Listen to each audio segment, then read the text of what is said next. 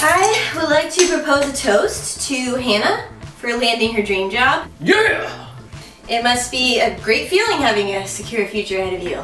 You know, Hannah is actually younger than I am and applied to like one job when she got here. I've applied to literally hundreds of jobs and it's been my dream to work in Hollywood since I was like a little Yes, you girl. have. But tonight is about Hannah, so... No. Tonight's not about me. Tonight is about Halloween. It's the one night of the year where you can be anything that you want to be.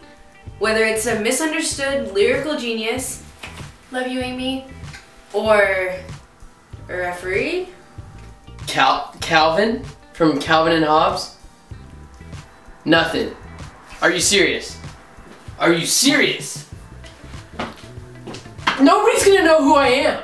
No, I knew who you were. It's just that if you had like a stuffed tiger or something with you, I totally Oh my god. Yeah. Definitely like with a tiger, it would have been perfect. I definitely would have known. I was hoping you would say that. Okay guys, she's really effing cute. You guys are gonna love her. Hey Hobbs. Okay, we did not discuss this. Oh my god. Dot, she is so cute. Please can we keep her? Absolutely not. Whoa. Let's be reasonable here. We'll keep her for 24 hours, and if you don't absolutely love her, then we can send her to the pound. Where they're gonna...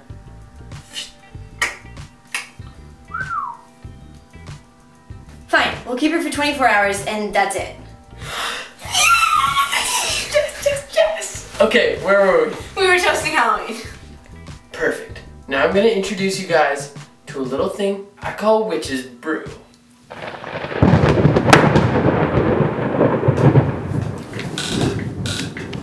What is that? This is a little Halloween tradition of mine that I only share with, you know, the closest of friends. It's my own personal concoction, and if you have some, I guarantee you will have a Halloween you will never forget. Alright, who's in? Me. Dot? Oh yeah, I feel perfectly safe ingesting some unrecognizable liquid you claim to have brewed yourself. Great!